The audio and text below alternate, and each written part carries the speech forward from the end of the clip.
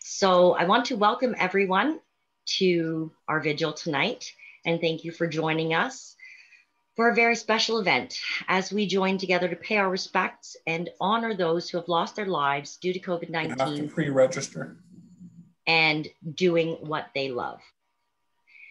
Every day, PSWs and frontline healthcare workers fight tirelessly and selflessly to provide the safest and most dignified care to our community's most vulnerable population.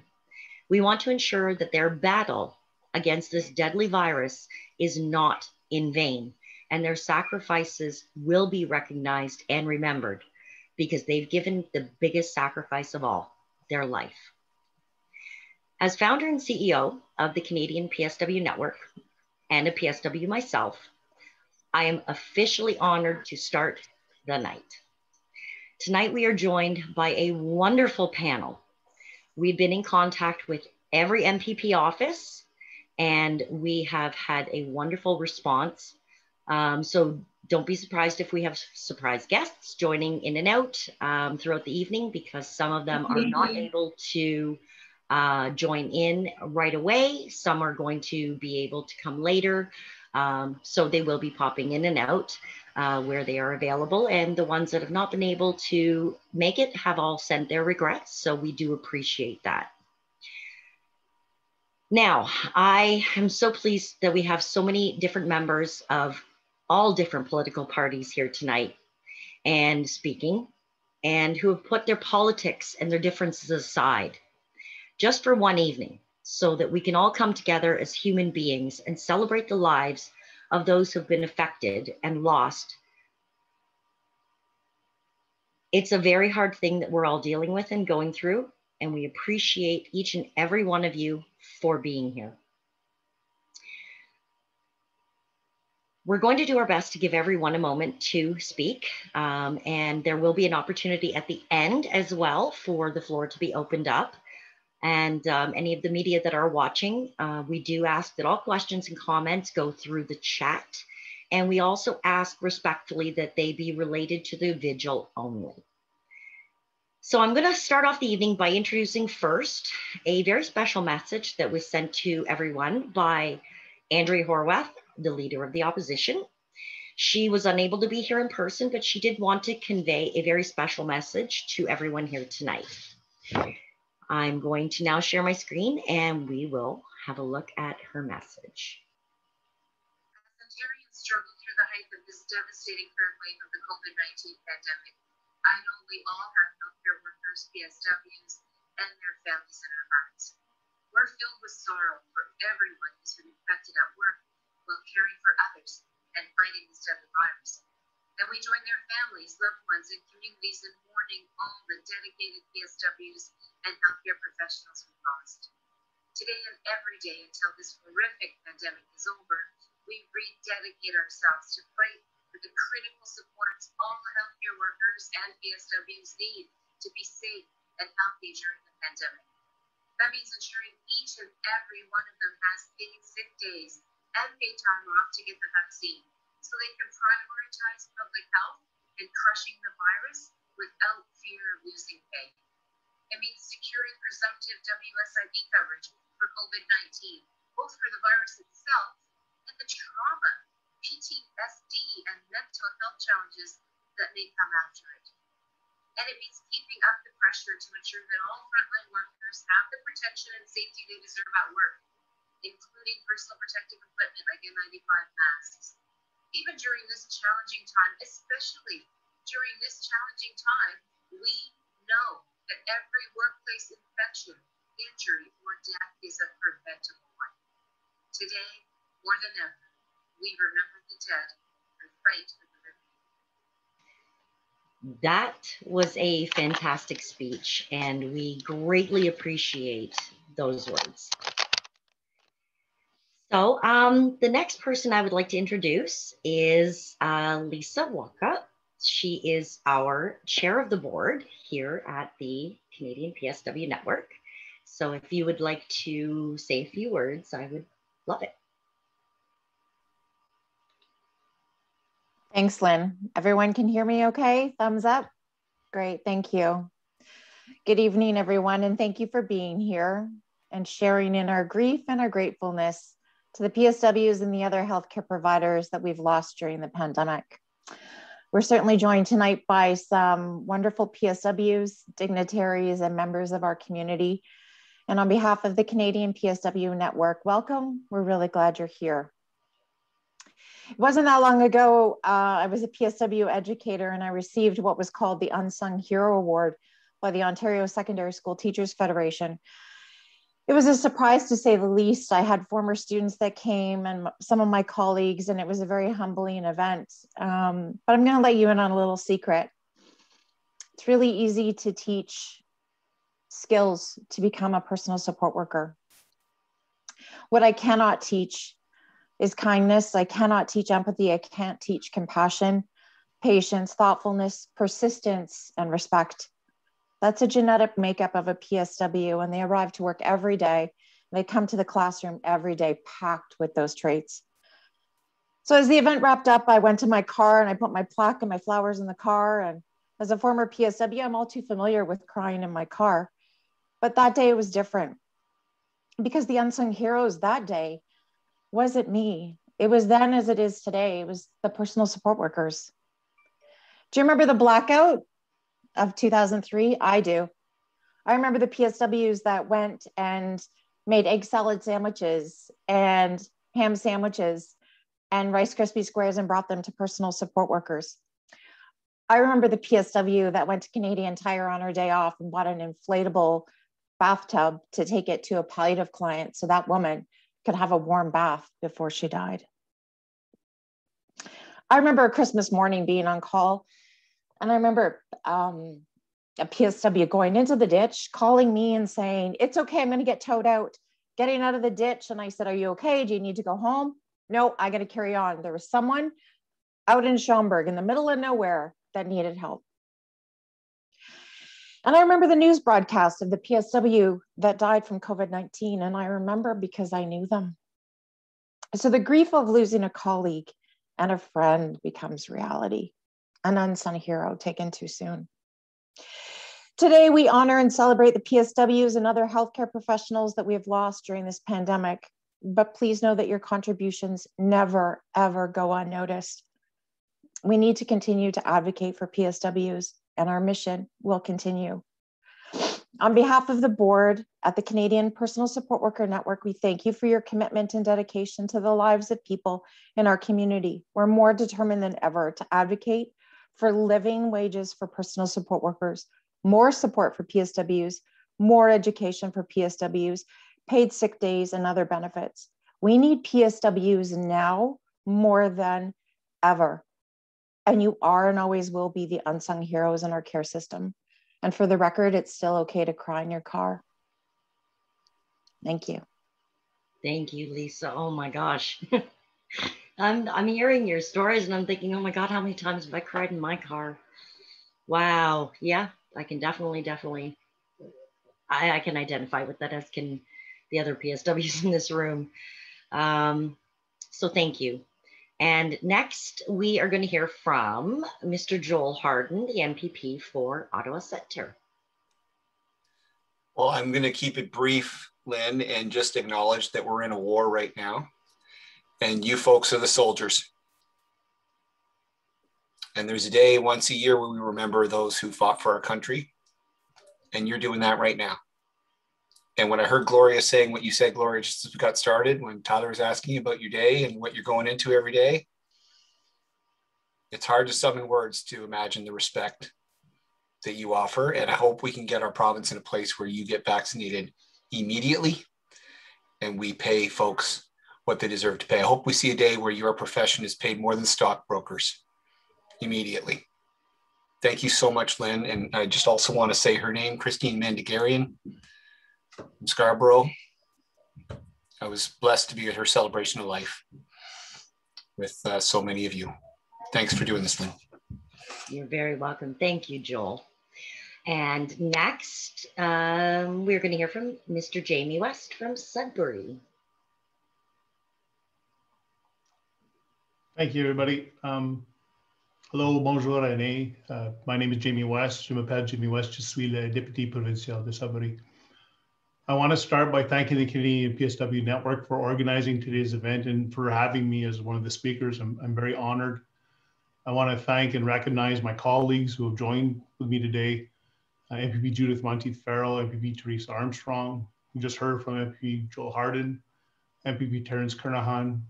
I saw Chris Glover here, MPP Jill Andrew, and MPP Kevin Yard, as well as Mike Schreiner from the Green Party, MPP Mike Schreiner, and MPP Kenneth Pathy from the Conservative Party. And I apologize if I missed anybody because so many of us are here. And I want to recognize how important this is to us as MPPs. I always like to include a land recognition when I speak, and just, I don't know where everybody is, but I'm on the Robinson Huron Treaty Territory. This is the land of the Tikmashima and Shawpik people. Today is a sad day.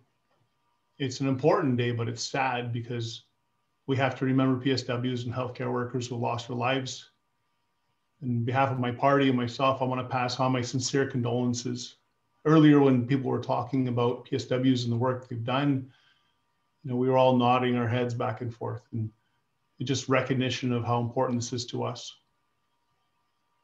Long before the pandemic, we knew about the vital role that PSW workers played in our communities and healthcare workers. And we know that it's been undervalued for way too long.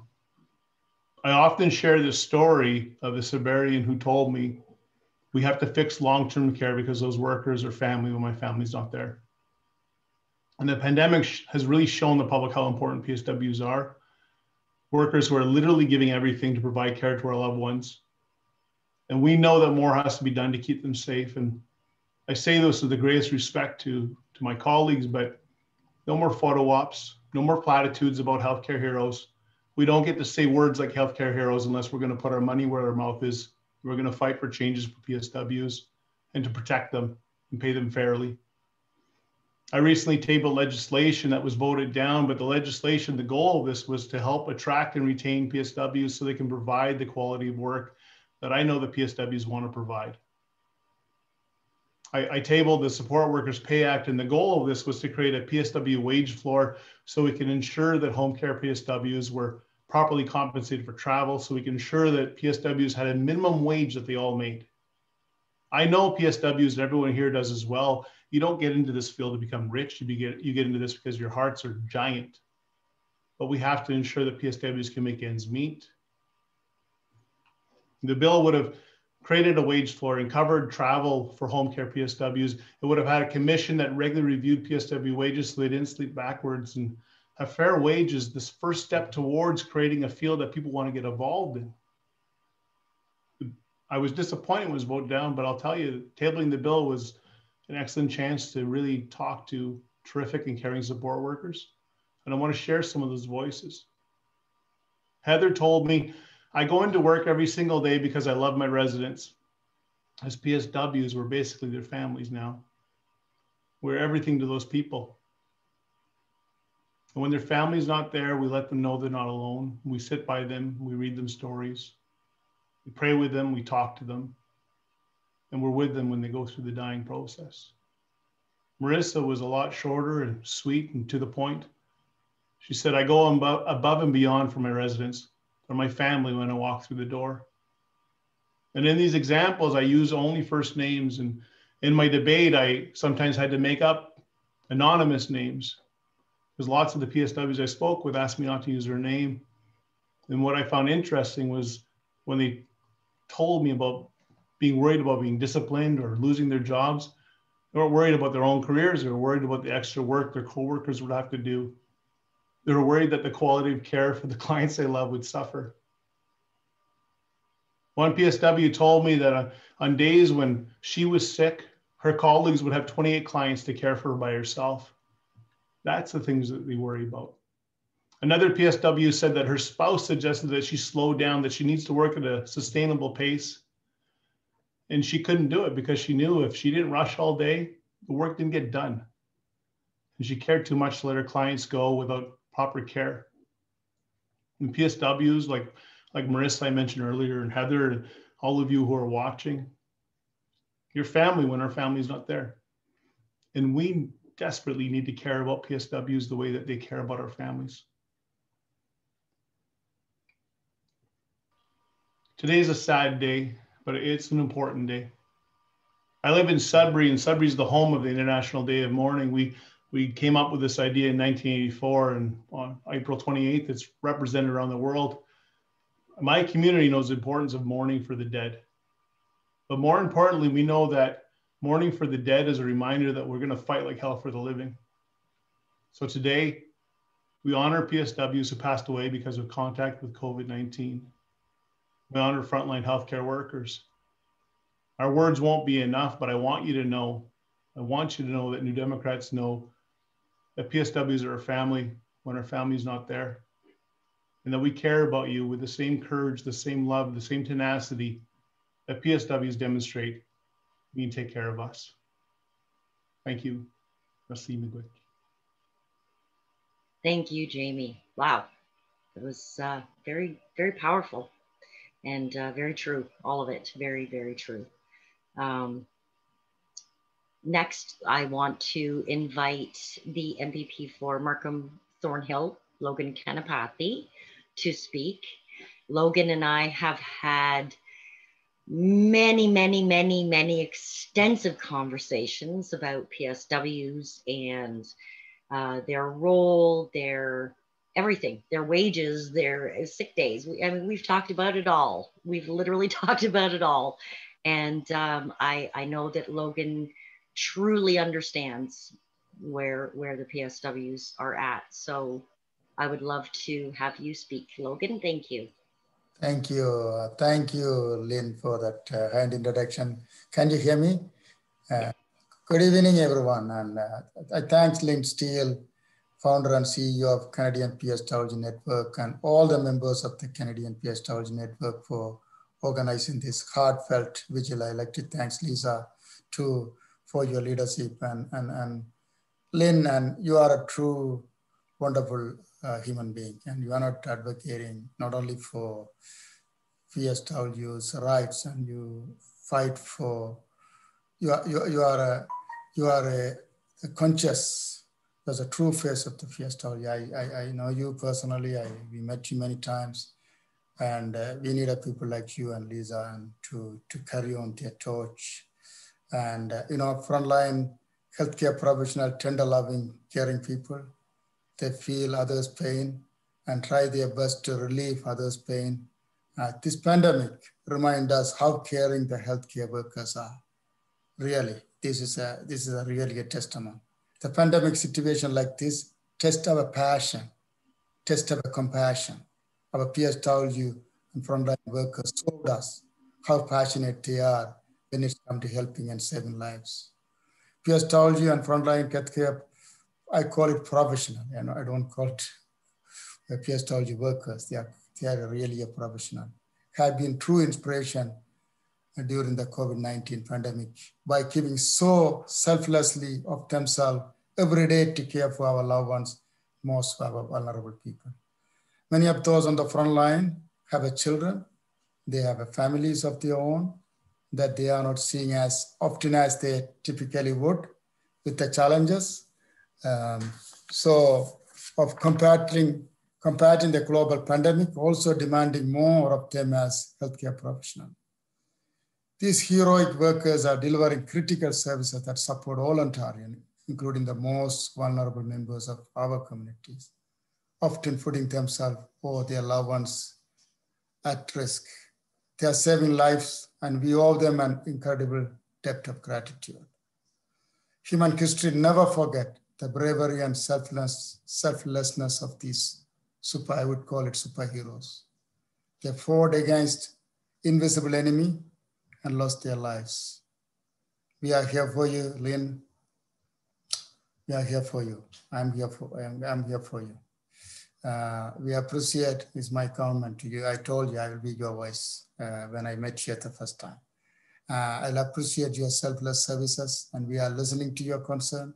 I know there are a lot more to do to assist you. Thank you for your service. Thank you for organizing this wonderful emotional vigil to remember those unsung heroes in our lives. Thank you.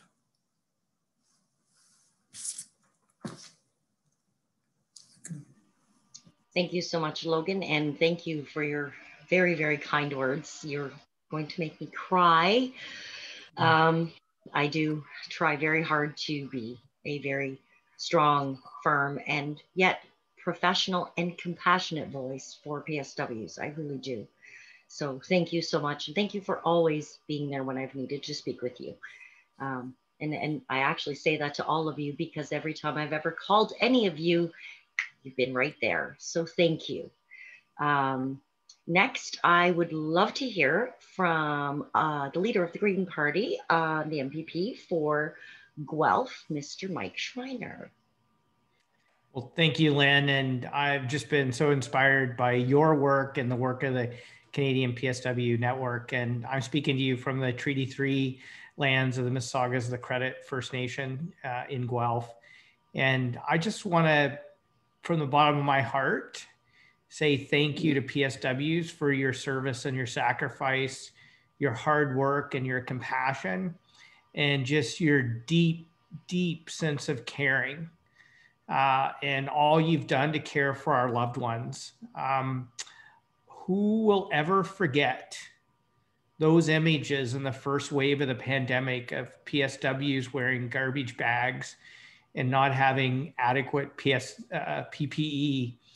And I will never forget, and I'm sure my colleagues from all parties will never forget the calls we were receiving, people desperate for the protective equipment so they could go in and do their job.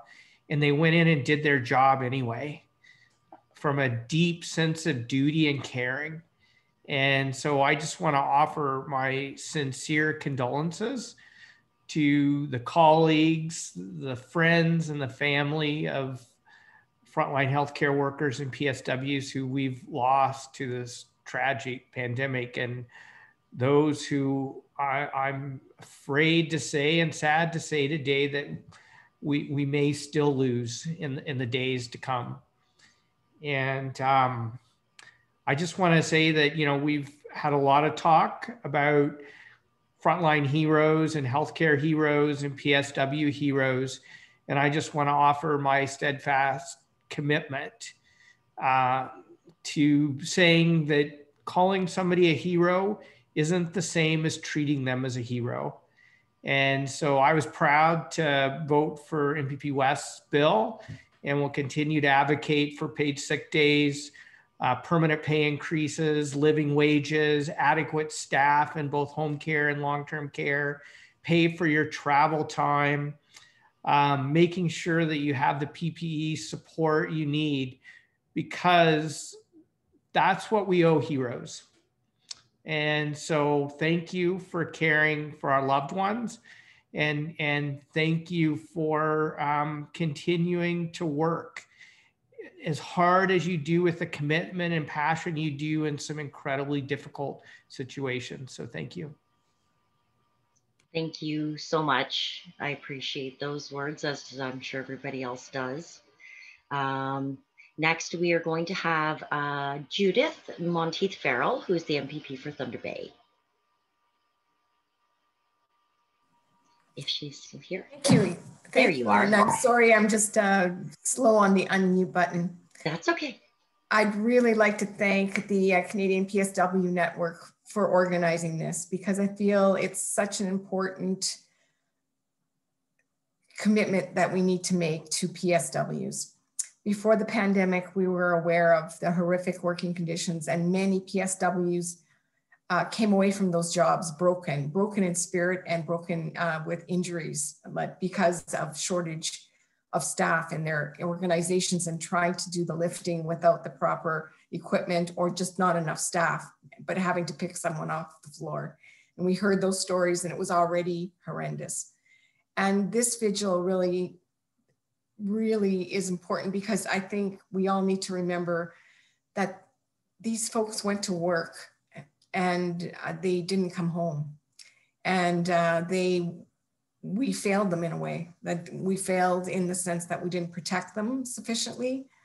And I remember when we had difficult second wave in long-term care here.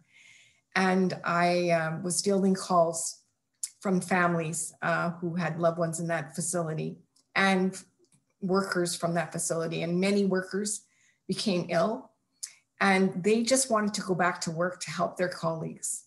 And the families had nothing but good things to say about the workers. They never once blamed the PSWs and actually were fearful for them. So I'd like to give my condolences as well to the families and to the colleagues, but I really think it's an important event, and thank you once again. Thank you so much, Judith. That was very nice. And yeah, we as PSWs, we were always worried that we were going to get blamed for transmission, get blamed for things not going right. And unfortunately, I mean, we all know that PSWs have some very, very serious constraints against them, from time to, you know, what the management even puts on us. And sometimes it is what the families will put on us. And, you know, we do our best, and then we're short staffed all the time. I don't think I've ever met a PSW yet that have said they've had a full shift, fully staffed at all, ever, anywhere. So definitely, you know, that's one of the big things that we also speak about as well, is staffing ratios are a huge must as well. And it's only going to provide better care for the people we're taking care of too. So it's definitely a good point. And then our last MPP speaker for tonight so far is going to be Terence Kernahan. He's the MPP for London North Centre. Thank you very much, Lynn. And I'd like to thank the Canadian PSW Network for putting on this really important, meaningful event this evening. PSWs do some of the hardest, most caring, and most loving work. You are the glue that has held up a fractured, underfunded, and neglected system for years and years and years. It's distressing when we hear people say that they didn't know what was happening in long-term care when governments have known for many years. Yet we haven't seen the political will to change all of that. You're not paid nearly enough for what you are worth and for the difference that you make. You know, PSWs and families have held up this system, and it shouldn't be that way. It should be the extra on top. You know, in order to provide solutions, I believe that the government needs to provide you with a seat at the decision-making table so they can ensure that any changes that are made with your needs as well in mind. You know, your working conditions are many folks' living conditions, and we cannot ever separate those two things. You do this powerful work and you do this beautiful work because it's inside of you, because you care, and because you want to make a difference in people's lives. And I want to thank you for that, because please know that each day and every day that you do, but you also deserve a raise permanently, not COVID dollars. I'd like to thank you again for inviting me this evening, and I'd like to also say to all of the PSWs who are gone too soon that we will remember them this day and each day, and thank them for the difference they made in many people's lives. Thank you so much, Terence. That's very wonderful, wonderful words.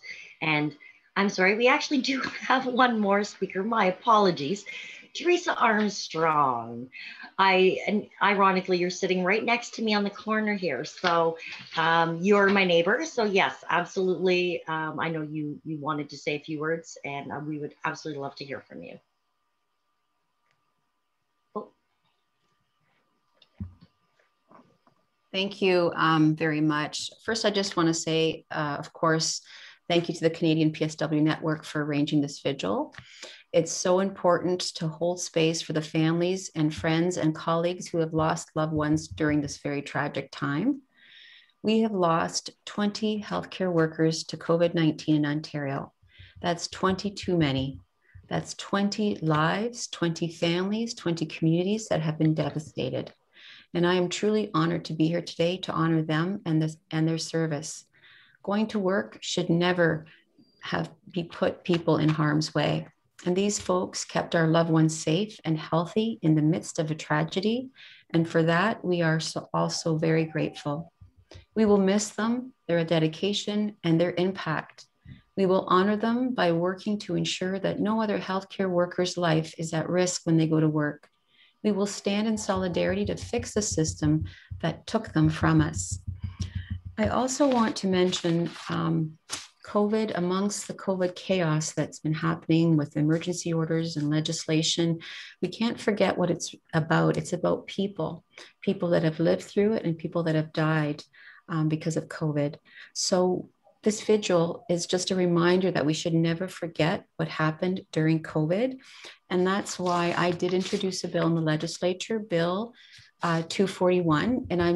And it's basically asking the conservative government to proclaim COVID-19 Memorial Day. And I'll just read the explanation because it encompasses what we've been all talking about.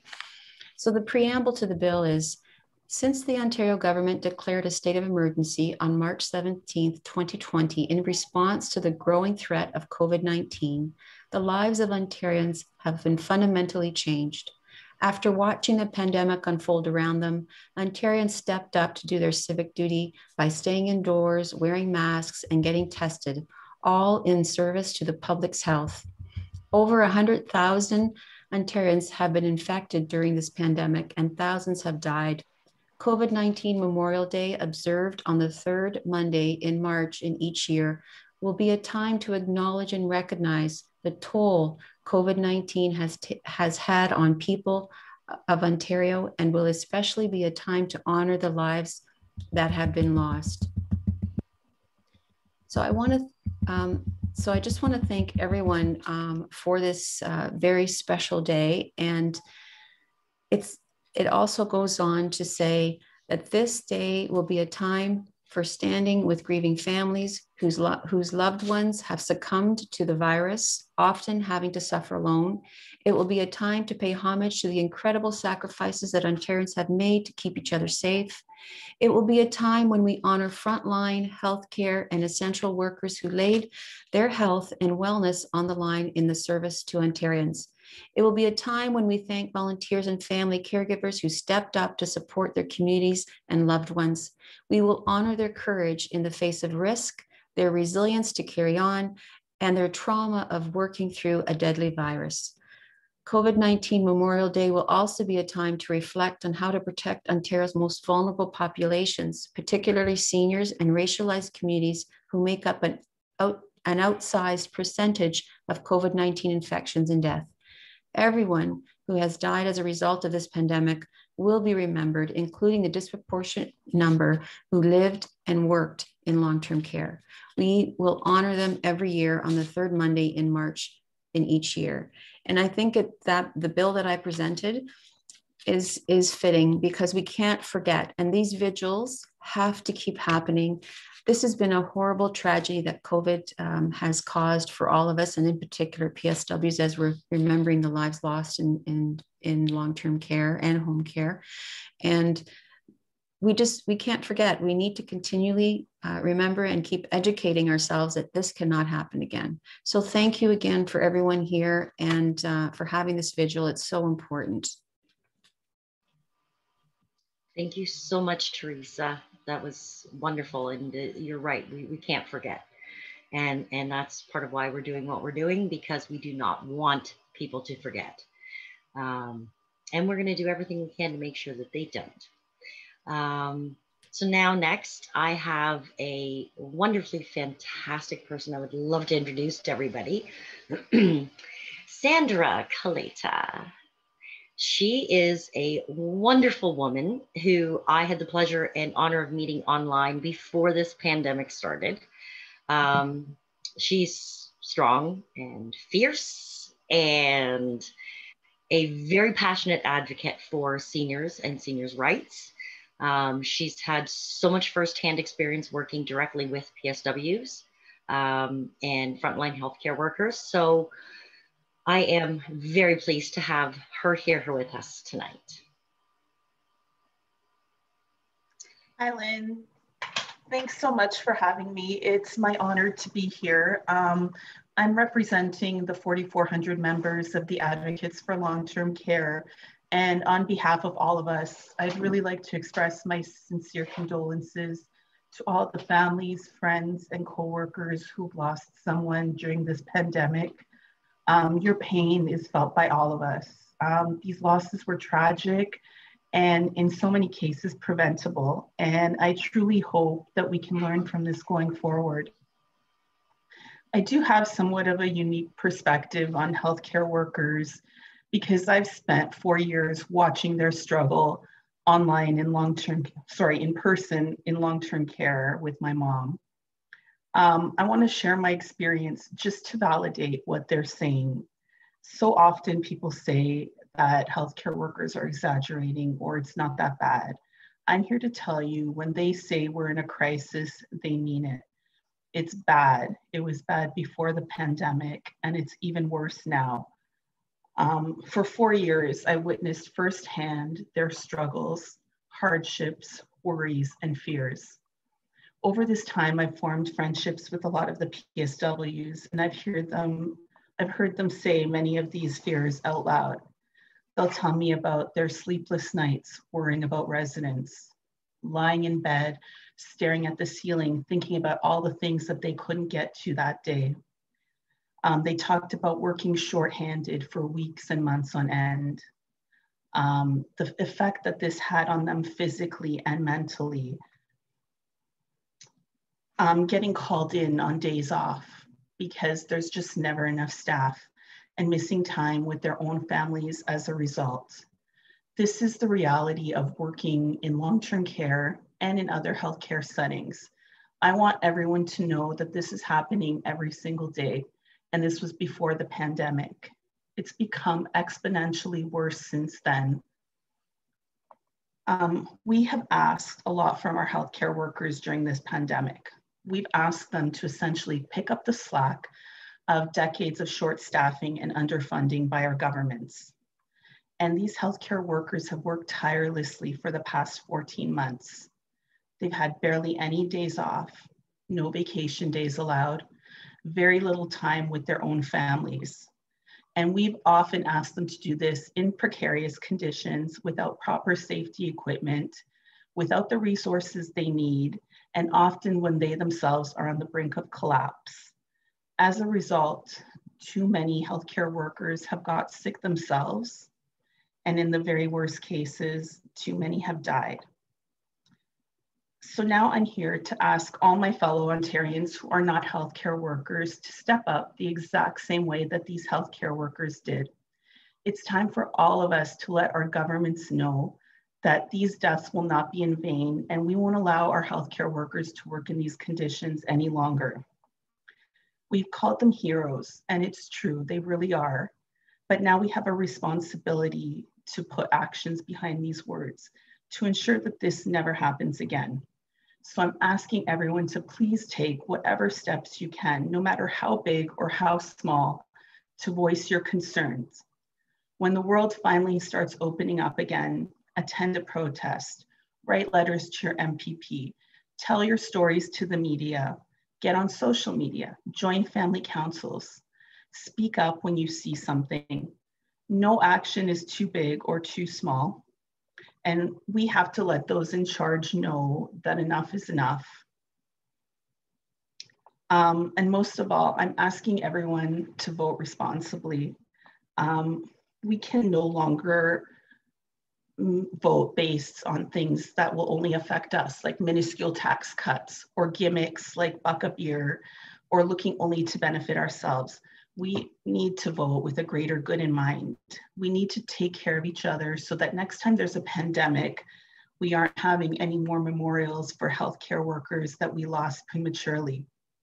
Let's learn from our mistakes and do better. Just this past week, we've seen the power of our collective voices and how we've been able to make change in government policies we didn't like. So I say, let's keep it going. It's been a really hard year for all of us, many of us facing the loss of our own loved ones or of jobs or of businesses. But we have a duty at this point to all those that have been lost. Yesterday, the U of T historians put out a statement that said, economies recover, the dead do not. That's a fact, and let's all please remember it. Thank you. Wow, Sandra. Round of applause, absolutely. Well said. One of the main and many reasons that I adore you. And now I'm going to go to someone else who I also adore, who I have the utmost of respect for. Natalie Mera. She is another woman I am proud to have made the acquaintance of over the last probably year or so at least. She's the director of the Ontario Health Coalition. She has served there for the last 10 years. And prior to that, she had worked with the Epilepsy Association in Kingston and Brockville, I believe it was. And you're now on boards with the Canadian Health Coalition as well, and improving public universal health care. Am I missing anything? That's great. Thank you.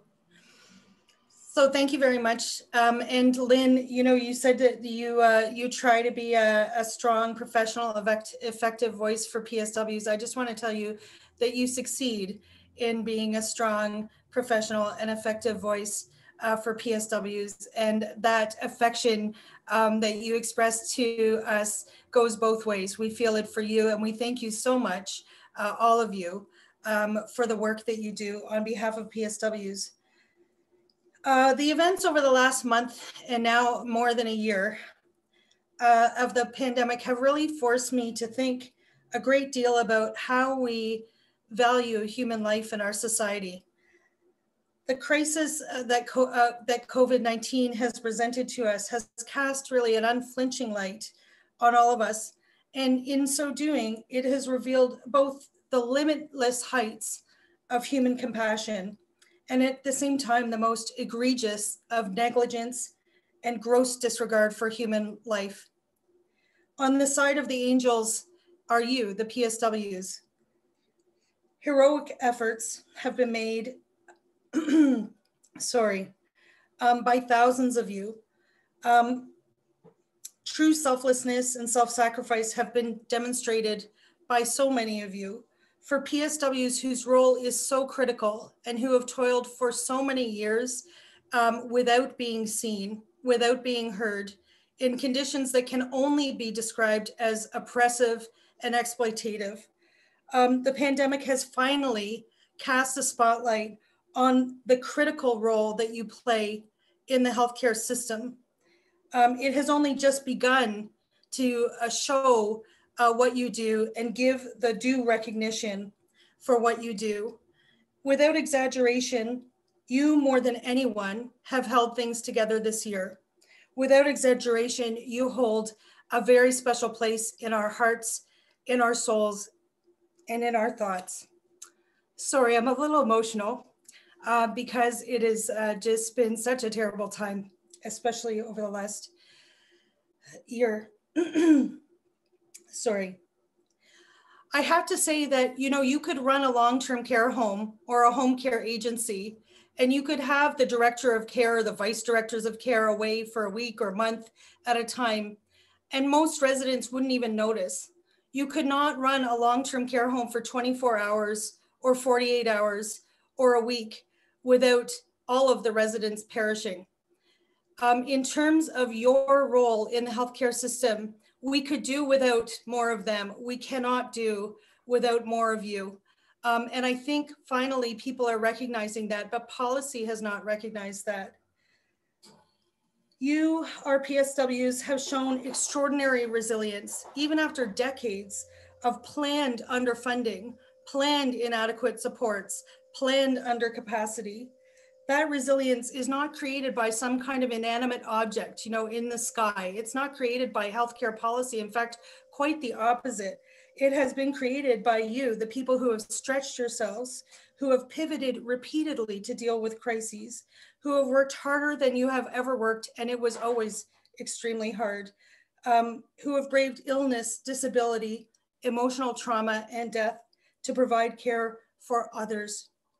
With all the modern technology we have, the bare truth remains that healthcare is fundamentally about human beings providing and receiving care from each other.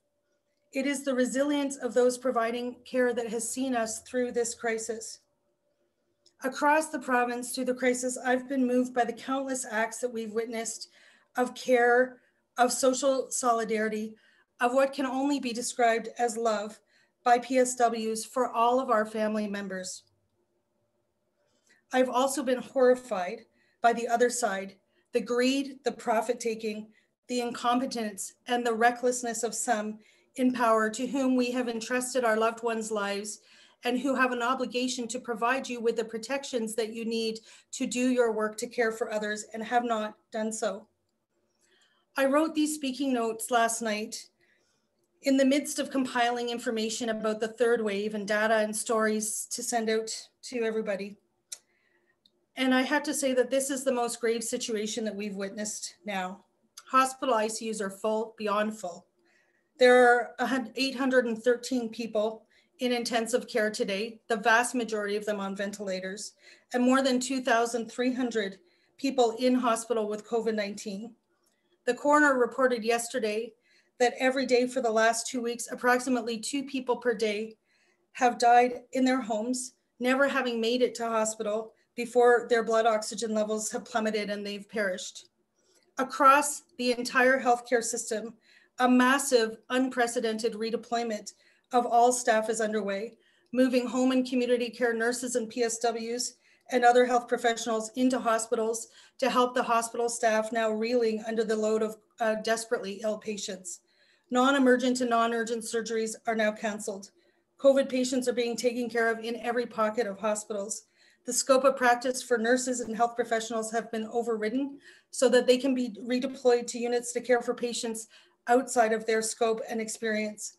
More than 1,000 to somewhere around 1,500 hospital patients are being offloaded from hospitals to long-term care homes, still severely understaffed from the first and second waves, to make room for more patients. We've tried, Every hospital worker will tell you that the majority of those patients are essential workers, sick because they're required to go to work away from home. Some of them brought COVID home and infected entire families who are now fighting for their lives. In the last 7 days, Ontario alone has lost 199 people to COVID-19. Since the beginning of April, that number is 497. More than 1 person per hour is dying now. On some days, it's almost 2 people per hour. We've tried to keep a record for history of all of those healthcare workers who have lost their lives to COVID-19 in hospitals, long-term care, home and community care. I looked through the descriptions of their lives, the testimonies by their loved ones, their photos last night as I was writing this. They are mostly PSWs, mostly women. Many had worked 20 or 30 years in long-term care and some in community care. They gave their entire adult lives to working to take care of the elderly and the ill. Some are nurses in long-term care and hospitals. Some are environmental service workers and cleaners. Many, if not most, of their deaths were preventable. At this point, more than 420,000 Ontarians have been infected with COVID-19. Among those, at least 21,400 are healthcare workers. Those numbers do not capture all. In July, we phoned Public Health Ontario and made a formal data request to get the breakdown of and the classification of workers who had died as a result of COVID-19 and had been infected by COVID-19. What we found out was shocking. In the entire first wave up to the end of June, they had not tracked PSWs who'd been infected with COVID-19. In the worst mass casualty event in our long-term care history, by the only data available, we can say definitively that at least 6,900 long-term care staff have been infected, 6,900. And more than 3,750 human beings, that's residents and staff, have died so far, most of those deaths preventable. Suffering and loss on this kind of scale impose a moral obligation on our society. They require a real commitment to ensure that what happened can never happen again. They necessitate a soul-deep acknowledgement that their lives mattered, that they had value, that we will never forget them. Thank you for inviting me to share the day of mourning with you. Let this be our own recommitment to the principle, never again. Thank you. Wow, thank you, Natalie. Whew. Wow, those numbers are staggering, staggering. I don't even know what to say. Wow, you know, it's the only thing that came into my mind right then was, you know what, we're untracked. It seems that we're a lot of things that are beginning with unregulated, unrecognized, under-respected, underpaid. We need to start removing that out of it and start recognizing the huge sacrifices that these PSWs and frontline healthcare workers are giving every day. They're putting their own selves at risk, their own lives at risk, their families, their own loved ones. And we have to stop ignoring that. So, moving on. Whew, I gotta catch my breath after you, Natalie, my God. Whew. Okay. I want to introduce somebody who is also very spectacular, Mr. Tyler Downey. Mr. Tyler Downey, he comes from a home of family healthcare workers, and he's been with SEIU Healthcare for, I believe, 15 years now.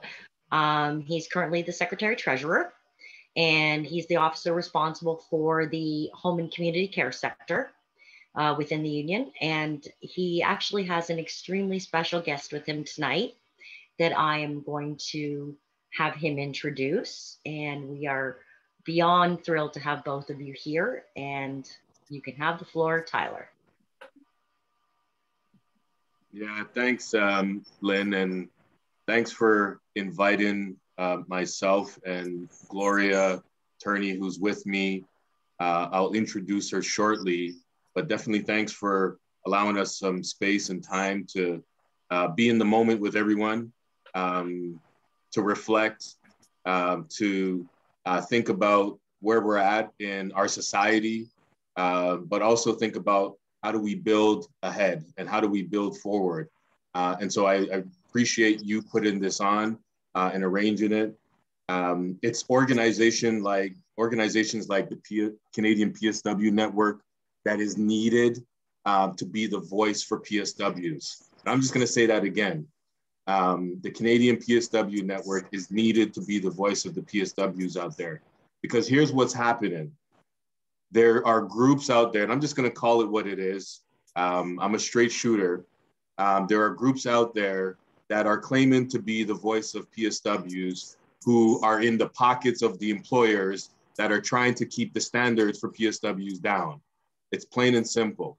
And so for groups like yours who are out here doing the work, advocating, being sincere, being genuine in your approach, it's a breath of fresh air, and we're glad to be a part of it. And we're glad to be on here tonight and working with you. So thank you again for you and your team for putting this on. I want to just take a moment before I introduce Gloria to just recognize Christine Mandagarian, which I know was mentioned earlier, Sharon Roberts, Arlene Reed, and Maureen Ambersley. Those are the members of SEIU healthcare that have passed away in the last year. And I just want to take that moment to just put their names in the air so that we remember them. We remember the sacrifice that they made. We remember the contributions that they made to our healthcare system. And we remember the contributions that they made to the residents and the patients and the clients that they served for so many years. They filled them with joy. They were there for their families. They were the ones who spoke with them daily, the ones who confided in them and they were confided in. And so I just want to take a moment to recognize the extreme loss that we have incurred because of their deaths. And so, you know, it was a sad day just about a year ago when I got the news that Christine Mandegarian had passed away, and I had a chance to speak with her daughter and arranged a memorial that I believe Joelle Hardin had talked about earlier. You know, and her daughter, when I first spoke with her, said that it was preventable. All Christine was asking for was for time off, paid time off, so that she could isolate appropriately. But she was forced to work because of the greedy employer that she works for, to go to work and strap up and suck it up, right? And so that's what these PSWs are facing every day, and it's an extreme shame that that happens right here in Ontario. And so I see a lot of politicians on here tonight, and I just want to say it the way I want to say it. It's your job and your responsibility to call those type of things out. Call that negligent behavior out when you have a chance, and you have the floor, you have the power to do that on a daily basis. So I just want to push that in the room here so that it's crystal clear that we cannot allow these employers to be so negligent and get away with it. We got to keep calling them out. And so if you see the backdrop, we're talking about respect. We're talking about protection. We're talking about paying these frontline healthcare workers what they always deserve, their due. And so, I mean, I'll stop because I can go on forever because I'm just so agitated about what's happening.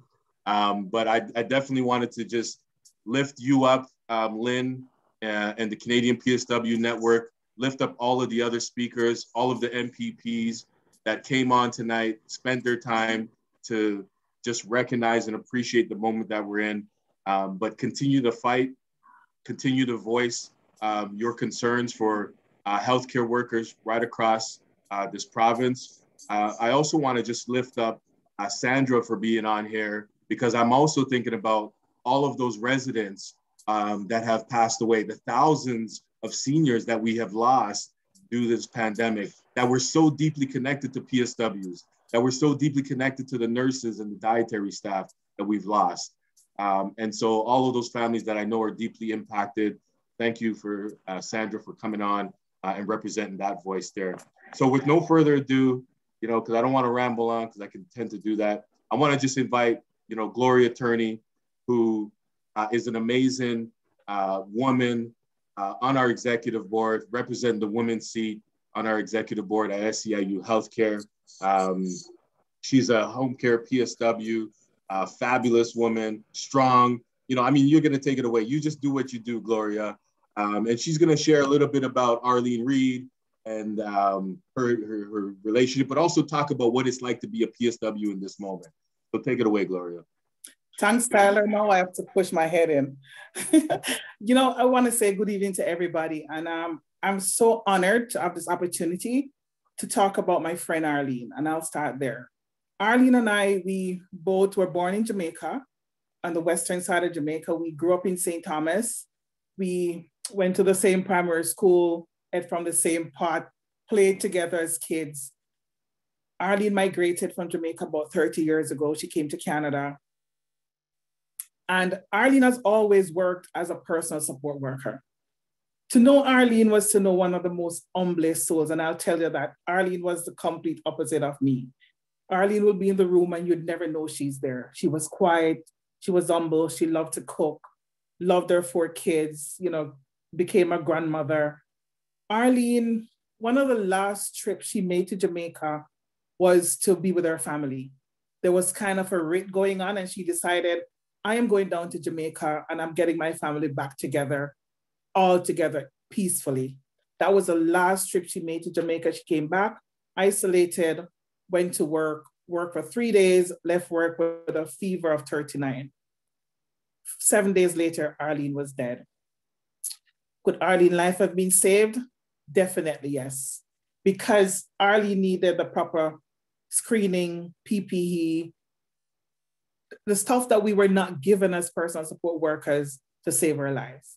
I have listened to so many, the MPPs and Sandra and Lynn, Lisa, everybody talk about PSWs. I want to tell you what it's like to be a PSW. We get up every morning without fail, no matter the snowstorm, no matter the rain, no matter what it is. We get up because we know that we might be the only person that client is going to see for the whole day.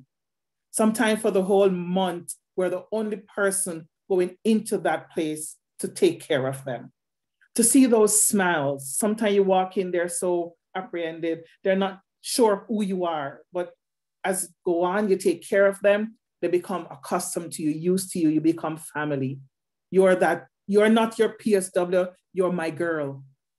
You become, my girl is coming. My girl is here. They take that phone call, I have to get off the phone call, my girl is here. That's endearing to us. But the flip side of this is, over the years, we have walked into dog bites. We have walked into bed bugs. We have walked into family members attacking us. We have walked into, as you can see, racial discrimination. We have walked into so much, and we have voiced it for as long as it has been happening. We have been making it known. COVID is only the Band-Aid that is being ripped off.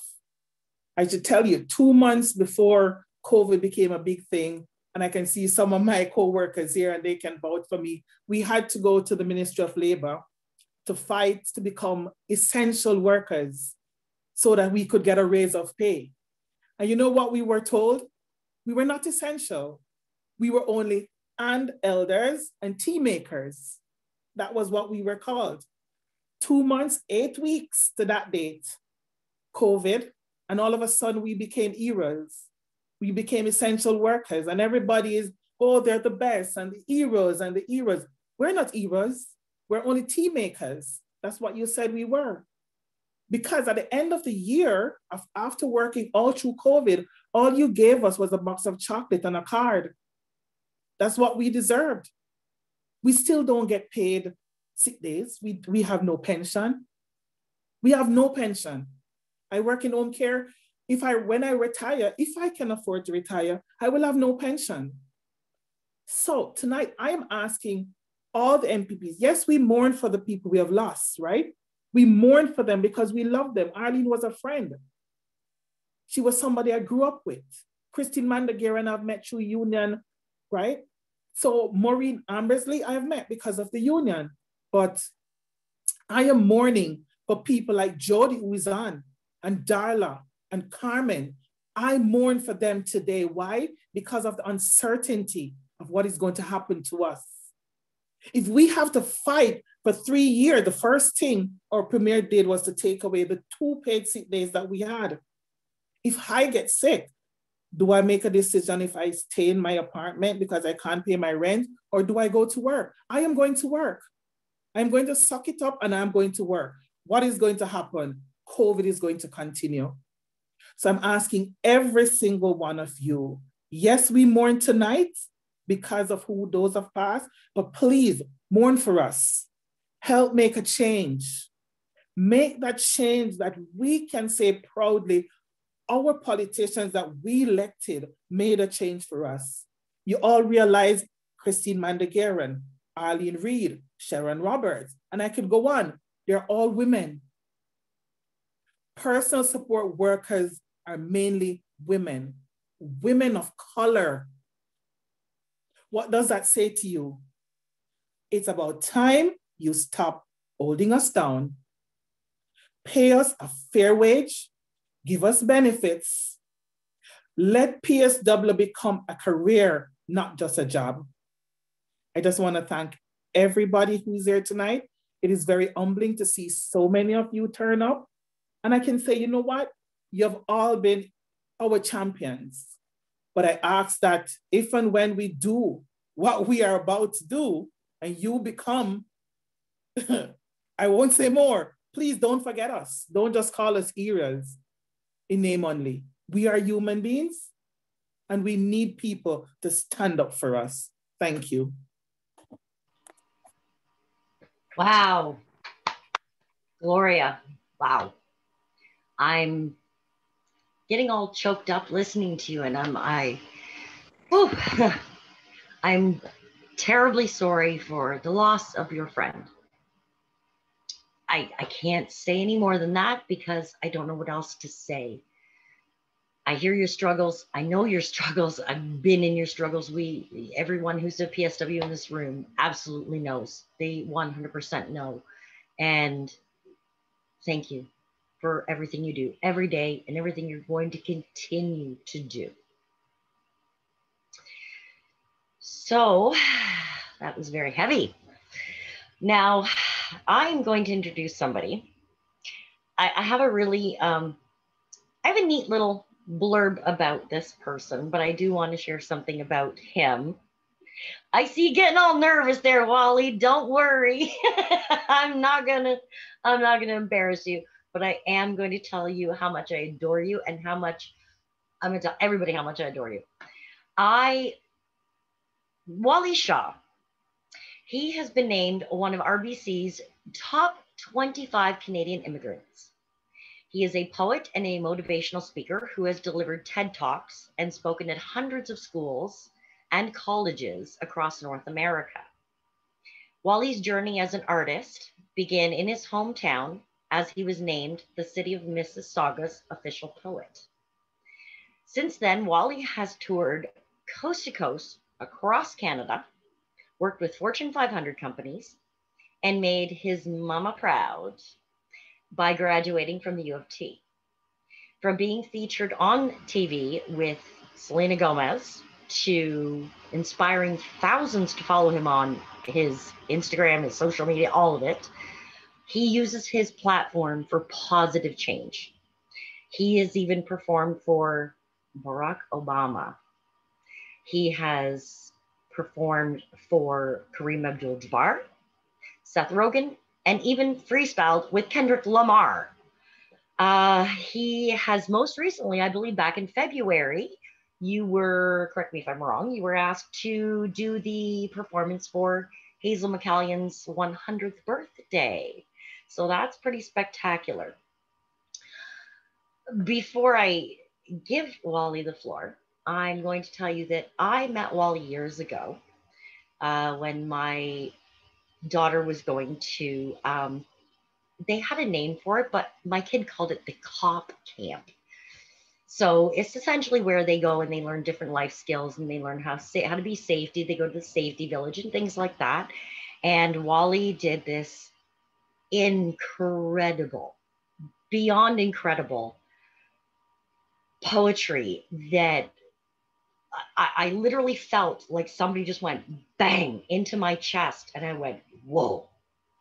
And my youngest, having severe anxiety, actually took quite a shining to him. And that's how we met. That's how we started talking. That's how we connected. And that's how we became friends.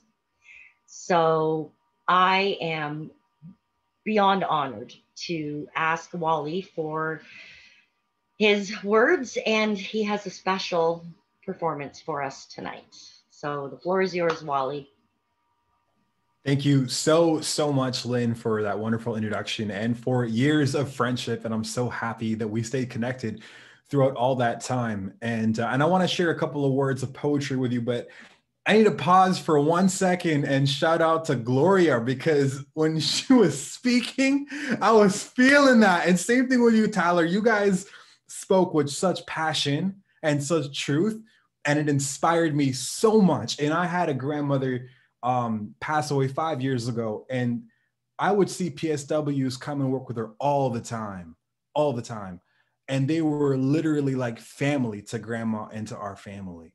you know, and I recognize just how much the work that goes into what you guys do. And I want to say thank you for the people, on behalf of the people that maybe have never said thank you to you. Thank you for all the work that you do. And thank you for speaking so unapologetically about the issues that matter.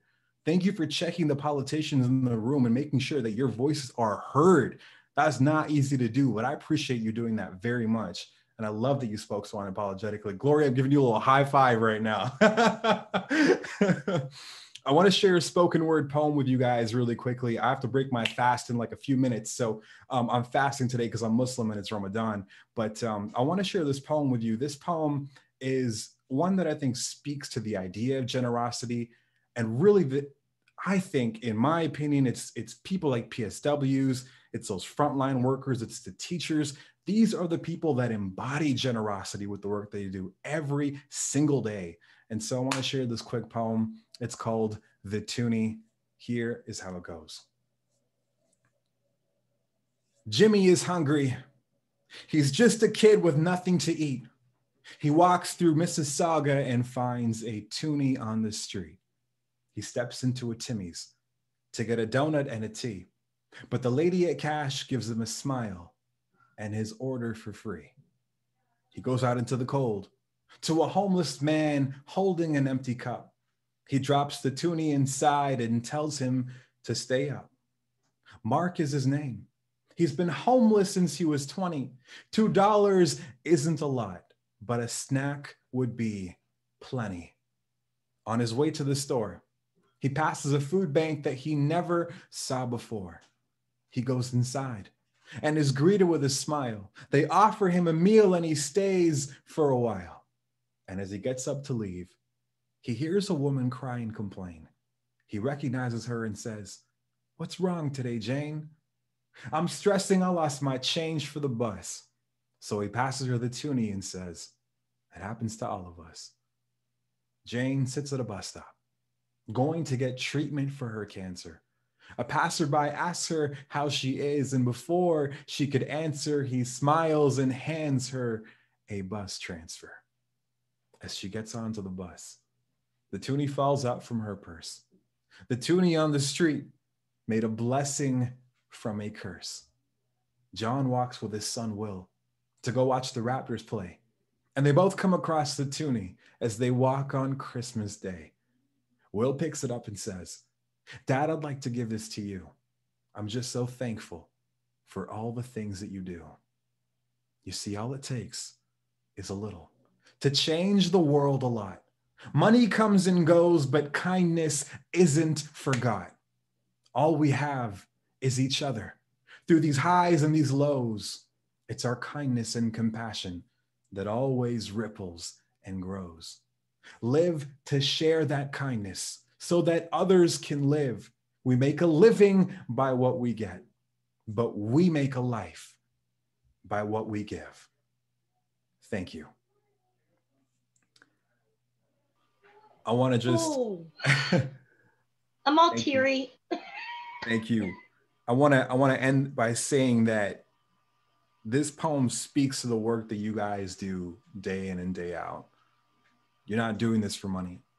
You're doing this because you care, and that there's people out there that need you, and you recognize that. Heroes aren't the people that we watch on Netflix or on TV or read about in newspapers. They are all of you. You are the unsung heroes that are doing this work. And I pray that the situation gets better for us and that we get a new government as soon as we can. But I really hope that one day, and one day soon, we can start to pay PSWs what they deserve, and that you guys have truly the platform and the voice that you have deserved for a very long time. Thank you so much for all the work that you do. And thank you so much for having me at your event. And Lynn, lots of love. I appreciate you having me. This has been fantastic. Keep it up. Thank you so much, Wally. Wow. You didn't disappoint. You got me all teary again, as usual. Oh, boy. Powerful words, Wally. Wonderful. Thank you so, so much. And I do want to mention, I know Wally didn't mention it right away, but thankfully, his mother actually had COVID and recovered. So he fully 100% understands just how how rough this can really be. So again, thank you, Wali, for taking that extra time. And I know you are going to have to do your break of fast at some point. So if you do have to go, we all completely understand. So much appreciated. And I want to thank absolutely everybody, because you've all been amazing. And I've just been on this incredible roller coaster of emotions tonight, just listening to everybody. And we are going to open up the floor in a few minutes. But what I would like to say, we do have a special announcement coming up to end the night on a little bit of a lighter note and a positive note regarding the upcoming PSW Day on May 19th. And I do feel that it's a fitting forum to let everybody know what we have in the go and in the works, because, you know, this is about recognizing PSWs, recognizing their sacrifices, and recognizing everything that they do every day and will continue to do. So last year, a lot of you know that we got Niagara Falls lit up last year for PSW Day. And we thought that was pretty spectacular for our first official PSW event for PSW Day. And somebody said to me, well, seeing as you went big on your very first official PSW Day event, you can't top that next year. What are you going to do? And I think I responded with, watch me. I'm a PSW. You don't know what I can do. So with that, this PSW Day is, again, going to be in honor of all the PSWs. And we do want to make sure that it is noted that we will be commemorating it to the memory of all the PSWs that we have lost. But we have been able to once again set up lighting of all of the monuments across Ontario, including Niagara Falls. We are also going to be lighting up the CN Tower, the Toronto sign, the Mississauga Clock Tower, all the way out to the Jumbo in St. Thomas. So we will be asking all the PSWs in those areas. We are going on the premise that unfortunately we're probably still going to be in some sort of a lockdown measure to some degree. So we're going to be asking the PSWs that live in those areas to go out, take a picture, take a selfie with it if they can, and post it on our social medias with a special hashtag that we're going to be creating for it. And we decided to also take it one step further. And we now also have an extensive list of all of the major cities and towns across all of Ontario where mayors have all joined in to give us an official proclamation for PSW Day in their cities and towns across Ontario. So we wanted to make sure that PSWs were recognized on the biggest scale we could possibly muster up for this year. So I think we've kind of done that. So it's, again, for you guys, the PSWs, you deserve it. You know, I mean, there's only so much that we can do, but, you know, every little bit counts and every piece of recognition counts. And we're going to do it all for you as much as we can, however we can. And we're going to dedicate it, again, to every PSW out there, the ones we've lost, the ones we still have, and the ones that we're hoping to continue to get and bring into this amazing, wonderful career, wonderful job, wonderful feeling every day. So to end the night, before we open the floor to comments and questions, I wanted to thank everyone so much for coming out, participating in our vigil, participating in speaking. And I know we do have some more people that do want to speak at the end as well. So we're going to open up for that. I want to thank all of our MPPs who have come in and joined us. And some of them are talking, some of them are watching, some of them are, you know, just waiting their turn to speak. And when we open up the floor, which is fantastic. And we just wanted to say thank you to all of you, all parties coming together for one night as human beings to celebrate human beings. So we truly, truly appreciate that from you. PSWs, we love you. We appreciate you. Everything you do every day does not go unnoticed.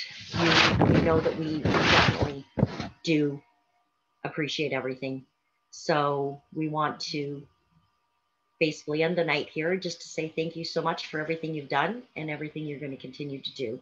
So we're going to open up the floor to whoever wants to chat, whoever wants to talk, whoever wants to have any questions. And that's pretty much about it. I appreciate everyone who took the time to come out tonight. It's so greatly appreciated.